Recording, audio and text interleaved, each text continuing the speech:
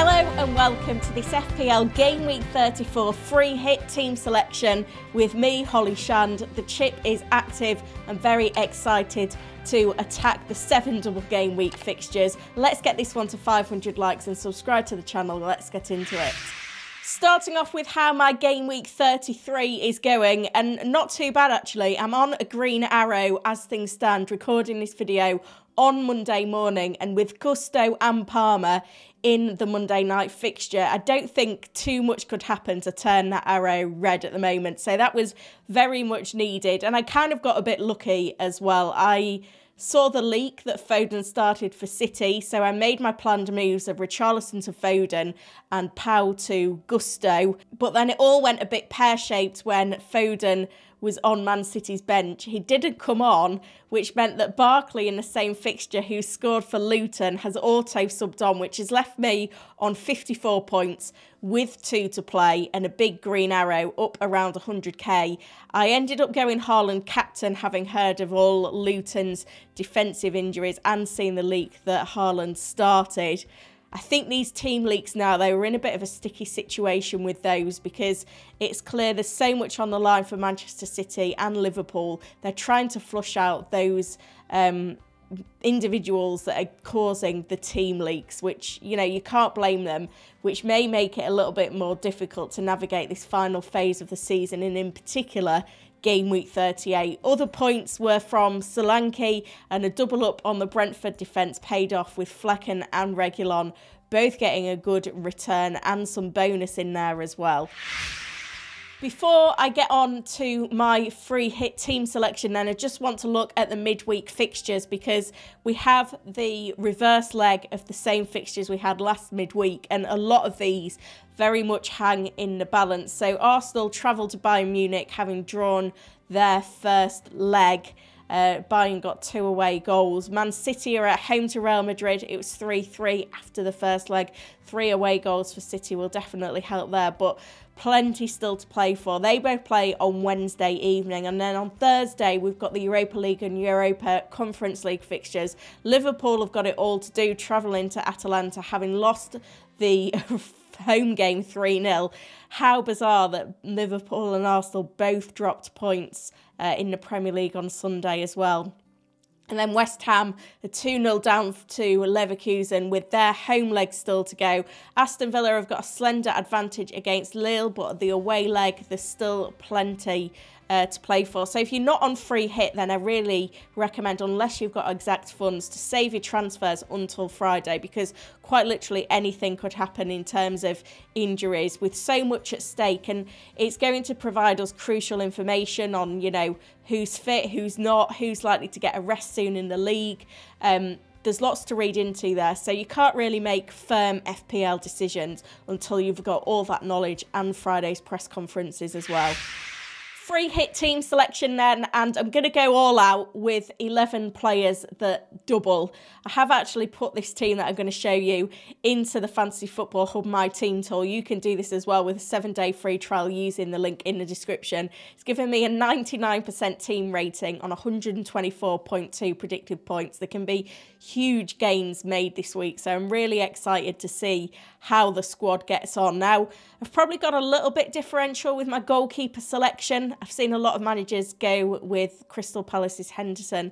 I have actually picked out Pickford, who is doing really well this season in terms of his vast routes to points, because we can get from him save points and we can get from him clean sheets. And, you know, he's ranked among the top goalkeepers for saves this season. He's got 94 saves, but add into the mix his clean sheet potential. 9 clean sheets this season. Only David Raya has got more clean sheets. And, you know, he tends to be in and around the Everton bonus points as well, because they're not a side who particularly score a lot of goals. He's got 2 home games. He's obviously got the Merseyside derby, and given Liverpool's current form, literally anything could happen in that game. And he's got Forest at home as well.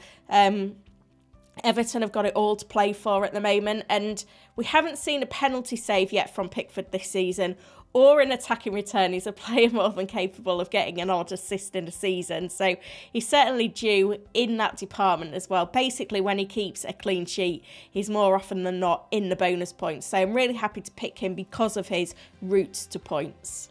Moving into defence, and despite the poor form of Liverpool, I am tempted to go with a Liverpool defender for their away trips to Fulham and Everton. Now, it was Robertson who looked really lively in the first half of the weekend game against Crystal Palace. Obviously, no clean sheet. He cleared a ball off the line. He was on corners. Everything was going through him down Liverpool's left. But we saw Bradley go off with an injury just after the break, which saw Trent Alexander-Arnold return from injury and come on. And with Trent potentially fit, I am tempted to pick him now in my free hit squad. He is a placeholder. Money's not going to be an issue on a free hit, so I could literally go with any Liverpool defender. It could be Virgil, it could be Robertson, could be Trent. But at the minute, Trent's kind of the sexy pick in terms of FPL. We know what he can deliver in terms of attacking output, but I need to see limited minutes for him in the Europa League before locking in that selection. Now, I'm also going with Arsenal's Gabriel, who's been a mainstay of my squad for most of the season. Again, he's a player. This Arsenal defence have kept plenty of clean sheets this season, more clean sheets than any other side in the league. So he had to be a lock in my side because we know that he's pretty much going to play 90 minutes week in, week out. That's what makes it so appealing. You don't have to stress on whether he's in the lineup or not. And you look at Arsenal, they've kept 3 clean sheets in their last 4 Premier League games, and you know what a menace Gabriel can be in terms of his goal threat in the box. We know that Arsenal are very good aerially, and we know that Gabriel is never too far away from an attacking return. I mean, you look at what he's done already this season. He's got 3 goals. He's also got an assist, and he's had 28 shots on goal, which is pretty impressive from him. 7 big chances, ranks him top among defenders. Now, the big decision in the defence was whether to double up on Arsenal's defence or not, or whether to double up on the attack instead. And it has been a tight call. Ben White would probably be the one that I'd go for if I was to go for it. But we've seen him subbed early in the Villa game for Tomiyasu, who's now back fit. And with the demands of Arsenal's schedule, there's no guarantees that White plays both games.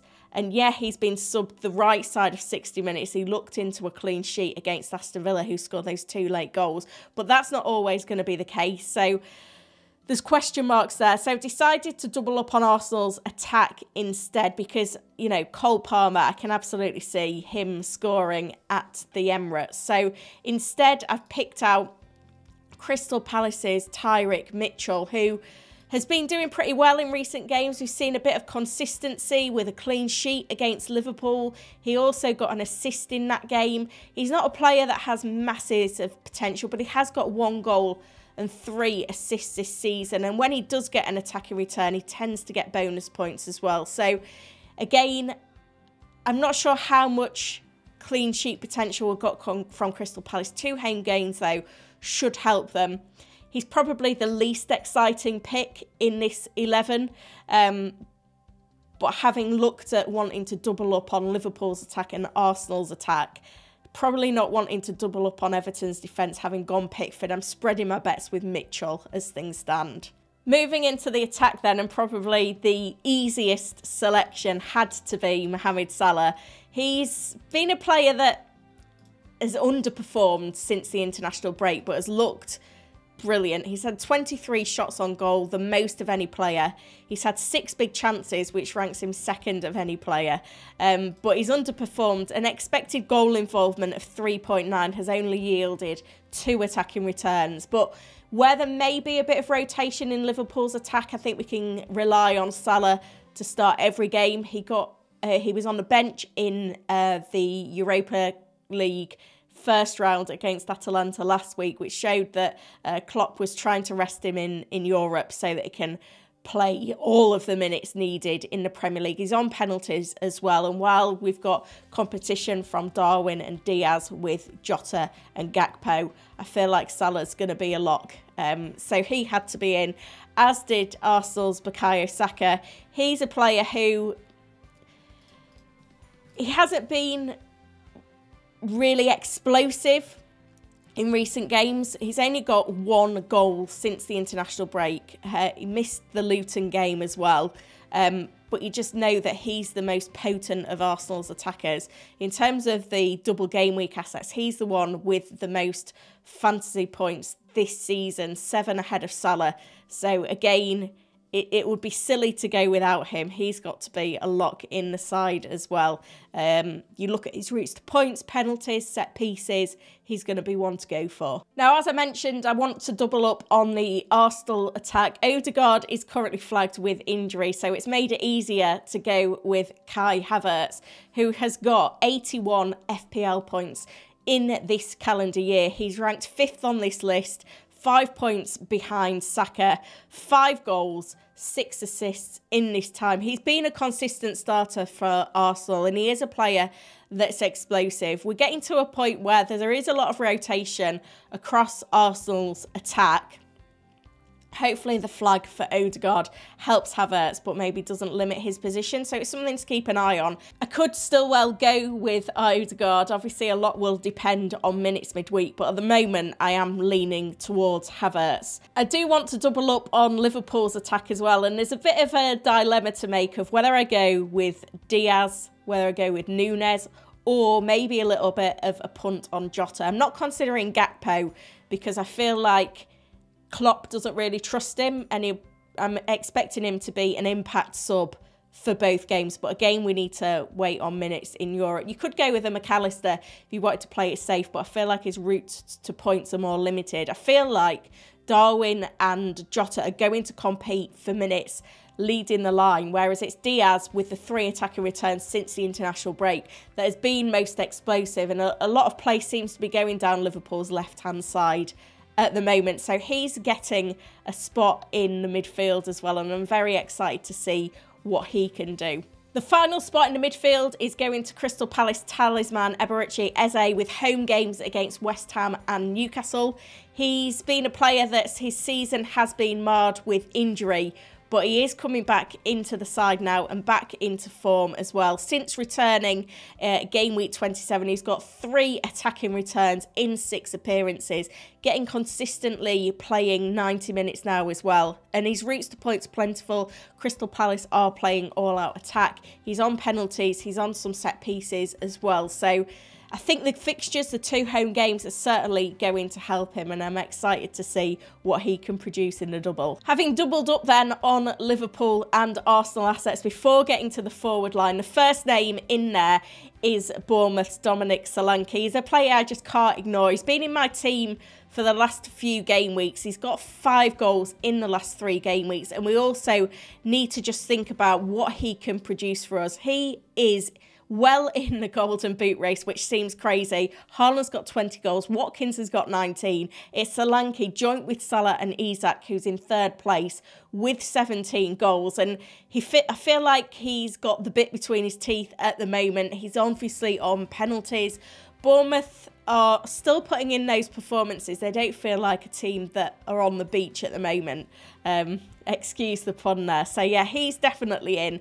And then the final player that I'm going with in the team is Wolves' Matheus Cunha, who is their top scorer this season with 11 goals. He got his first start since injury against Nottingham Forest last weekend, where he scored 2 goals. So we know he's explosive. He scored a hat-trick against Chelsea back in game week 23. Seen some other big hauls from him as well. Arsenal at home, I feel like it's a fixture that you could back him for. And then the Bournemouth fixture, again, is going to be one to target. He scored, incidentally, against Bournemouth in the reverse fixture earlier this season, and has scored against Arsenal as well. So he's probably a bit more differential. He's going to be popular with free hitters, but I don't think it's going to be that big a week for free hit, given the amount of managers that actually played it in game week 29. So hopefully can steal a little bit of an advantage there with Cunha in my side.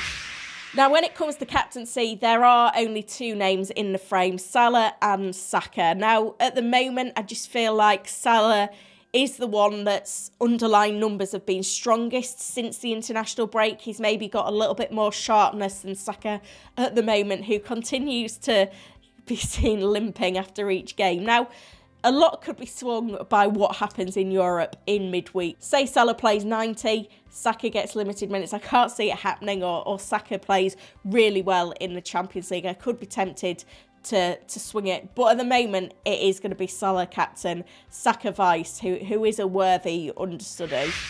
If you ran a free hit or not this week, hopefully you found this video useful either way. Hit that like button, subscribe to the channel as well, and make sure you get your team rated over on Fantasy Football Hub using the link in the description to this video. I'll be back on Friday with the press conference stream. Make sure that you've hit that notify button so that you don't miss it. Thank you for watching.